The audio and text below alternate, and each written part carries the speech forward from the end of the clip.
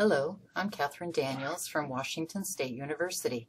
In this tutorial, I will show you how to make a list of pesticides registered in Washington which have been approved by WSDA for compliance with I-502. If you have never used PICOL and you haven't listened to the main tutorial, you should stop this session, listen to the main tutorial first, then come back to this one afterwards. Let's start with the screen that opens when you access the PICOL database, the simple search. In the area that contains the state checkboxes, make sure that Washington is selected. Check that year of registration is set at current year only. In the Item to Search On box, scroll down and select I-502, I-692. PICOL lists both of these initiatives together because the crop system is the same.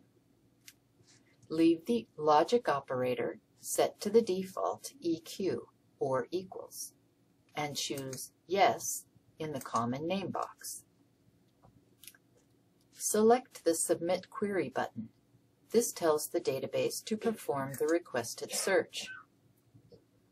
On the Search Results page, you can see that today there are 216 matching labels. This number will vary on a daily basis depending upon the registration status of the products.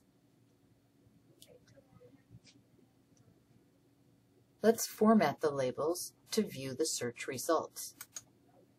On the Output page, there are several ways that you can view the search results. The standard is the easiest because it comes out as a table. The All needs to have 20 labels or less in order to be viewed. So let's leave it at standard and click View Labels.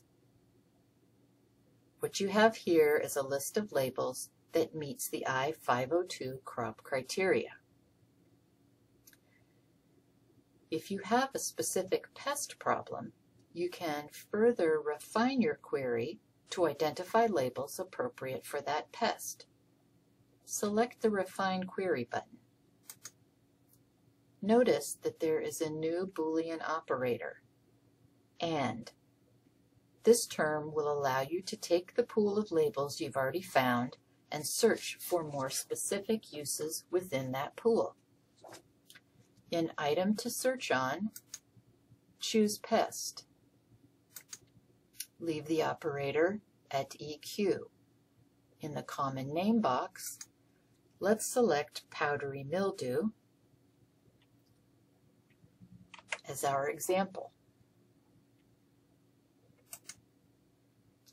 Again, we're going to submit the query, and as you can see, the number of labels has dropped down.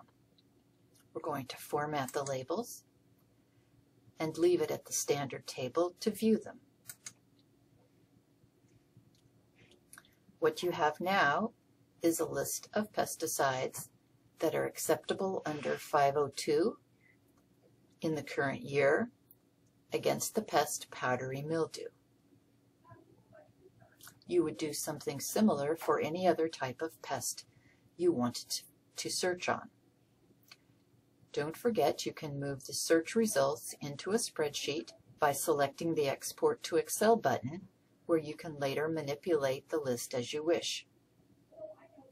And just a last reminder that you must read the pesticide label to determine if the uses fit your situation, because some labels may be more suitable than others.